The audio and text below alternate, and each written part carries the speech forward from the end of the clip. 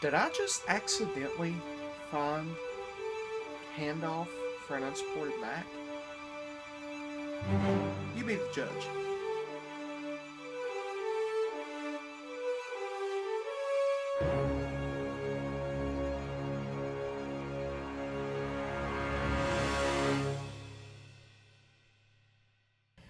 So, I'm going to have to use the fly cam from here on in, but while I was searching for a new web browser for the MacBook Pro, I discovered something called Roccat or Roccat. The reason I call it Roccat is if they were going for Rocket, you would just call it Rocket, wouldn't you?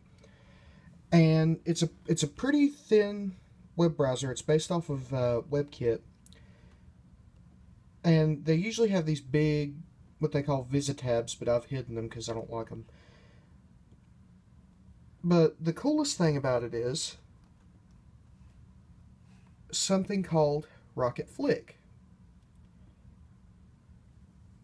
So I googled weather. If I go right here to this little button, it looks like someone flicking something. I click it, and my iMac already has Rocket loaded, ready to go, waiting. I hit Flick website. It's going to ask me if I want to go to this Flicked website. I'm going to hit go. And there you go. So I started thinking to myself, well, what if I was working on a document? Okay, so let's say I'm sitting here typing some notes, or I'm at school, whatever, and I want to send this to, again, my iMac or my MacBook Pro or my PowerBook G4 or my iPad mini. But for right now, we'll just do iMac. I flick it. It's going to ask me if I want something flicked. I'm going to say yes. And it'll probably ask me to log in for security reasons. It might not, because I'm already logged into iCloud on here. Yeah, it's going to ask me to log in for security purposes, which is no big deal. I'll do that real fast. Okay, so I just logged in, and I tend to get that error every once in a while. It says that the video is undefined, but if I just hit refresh... Oh my God, work with me, work with me, work with me.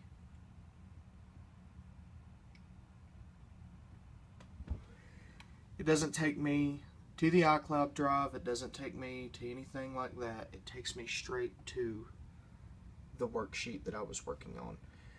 Yes, a couple of bugs, but I'm going to do it again with Word and with Google Drive, just to prove a point. So let's do that. Let's go to Word Online. So I logged in, and once again I'm typing some notes. We're in Word Online. I went ahead and logged into the iMac version. That way we wouldn't have to jump cut. We're going to flick it to the iMac. Now note, I'm still in iCloud Pages. I want you to notice that. We're going to hit OK.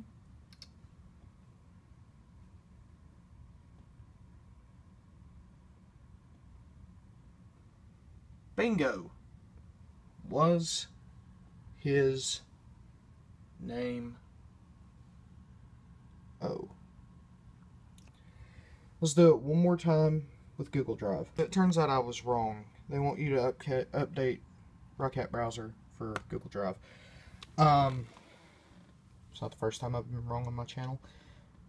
So you can't use Google Drive. Personally, I would use Word Online. Now, what we've tested so far is just 2 Macs that are relatively supported. But can we use an iPad? Can we use an unsupported Mac? Let's find out. Okay, so this is my iPad mini. I am on Office Online. See, it's even telling me that I should get the app, but we don't want the app. Because again, I'm going to type some notes. As you can see. We're going to hit that flick button. My MacBook is still open, even though it's in the floor. But let's do this to the iMac because it's right there. We're going to hit go.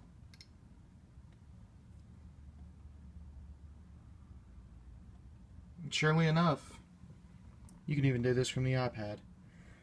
How is this possible? Well, it all works on Wi-Fi. There's no Bluetooth LE that needs to be used. There's no strange handoff compatibility that needs to be used. It just works. Now, I know it's not notes, and I know it's not the ability to do all this cool stuff where, like, I can type something here and immediately send it there. But it's better than paying upwards of $60 for the Wi-Fi card and the Wi-Fi adapter for this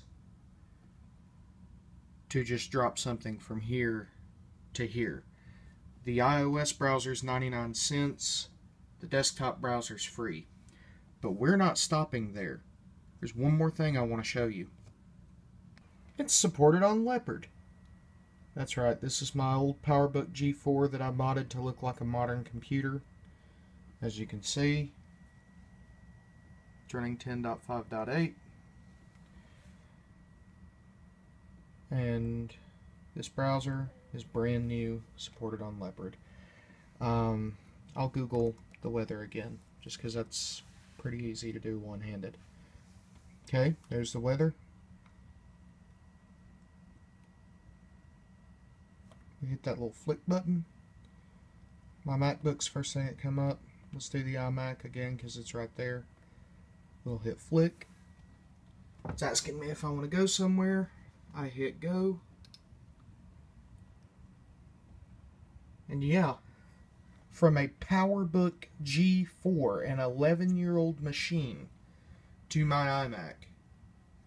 This isn't screen sharing. This isn't a magic trick. This is Roccat web browser.